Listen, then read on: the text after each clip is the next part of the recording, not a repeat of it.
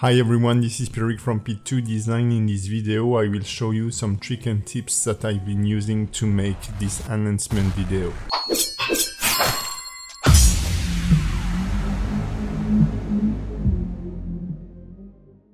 This new rigging course was released on the 1st of November and so far it has been a great success. If you missed it and you want to learn rigging in Blender, just check the description below. Before I even started production, I had a pretty clear idea of what I wanted to do regarding the atmosphere and the environment. I wanted some kind of Japanese shrine where our character was praying the gods of rigging.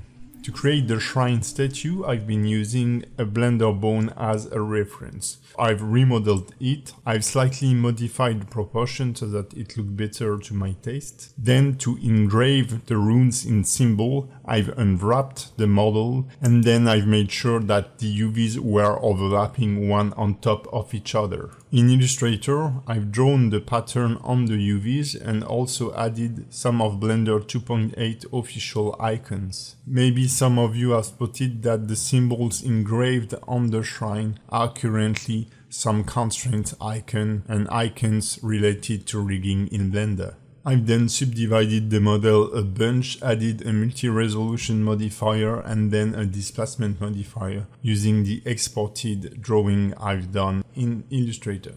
I've also made some basic modeling for the lamps and the shrine altar. Buried some stone, exported everything to ZBrush and then add a path of sculpting using a lot of trim dynamic and hole brushes to create cracks and stone shapes. Then these sculpts were decimated and sent back to Blender where I've done a retopology, unwrapped them and baked the normal map, AO, etc.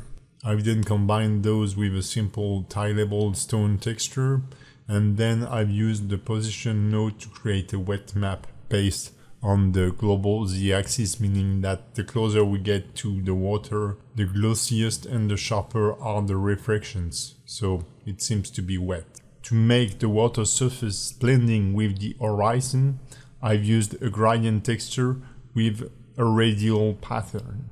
I've also rapidly hand painted a mask to add roughness to the water around the contact area with the stones. To light my scene, I mainly rely on HDRI from HDRI Heaven. I always use HDRI Heaven, HDRI because they are the best HDRI, so if you like HDRI, just go to HDRI Heaven. That's a lot of HDRI. I'm then combining it with a dark background and a camera ray path that is subtracted so that I can dial the amount of energy captured by the camera. To make the water surface animation, since I didn't know how to do it, I've asked a friend. Yes, you can do it, this is a great technique. Just find a friend that knows how to use dynamic painting and gently ask him to do it. Or you can threaten him and his family to get what you need. After short negotiation, he will create proxy meshes of the stone and animate them, inflating and deflating.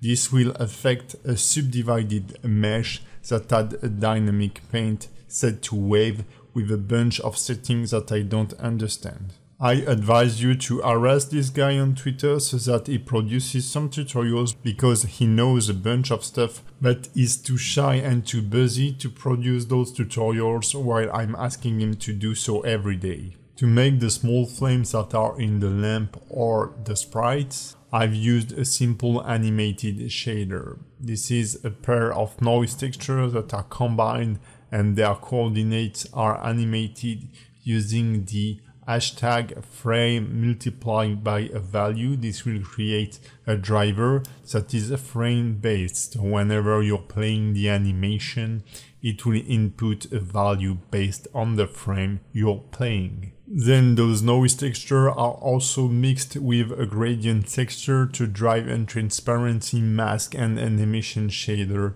onto an alpha blend shader. Then the effect is enhanced by the bloom in Eevee, and finally the mesh is slightly displaced using an animated empty as texture coordinate and a displacement modifier. For the sprites, I've used the same technique and just modified the color and add some rigging icons on the plane. To make the bird, I was fully influenced by Jan Herbert lazy tutorials, which are awesome. While I'm trying to teach you the way of effective rigging, he does know how to make 3D effectively. So I just took a Creative Commons picture of a heron, then I've just symmetrized it inside of Photoshop. I then created a flat mesh inside of Blender, rigged it, and then created an animation loop of the bird flying. I've then bound this animation to a curve and a path animation that I've been modifying depending on the different shots.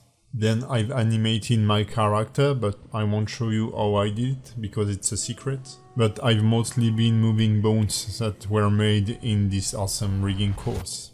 The explosion effect was made using a simple point lamp that was increasing in intensity while the HDRI was lowering in intensity, allowing me to get a very nice contrast between the bright light and the darkened environment. Then the shockwaves are simple animated sphere with an emission shader combined with transparency as usual, and the energy rays are simple cylinders also animated using an emission shader. Then I've added another sphere that was animated and then used particles to drive an explode modifier and destroy the stones where our character is sitting. The tricky part was to give the emitted particle a good shape, so I've used a force field to do so. I've then rendered every sequence using Eevee, composed them in After Effects, adding some color grading and some lens flare effects. Then in addition added a bit of flute, a bit of and a bit of, and then combine everything and export it as a video that will promote this new rigging course that is now available on Gumroad, Blender Market, ArtStation, Flip Normal and CubeBrush, where you will learn the way of effective rigging inside of Blender. See you!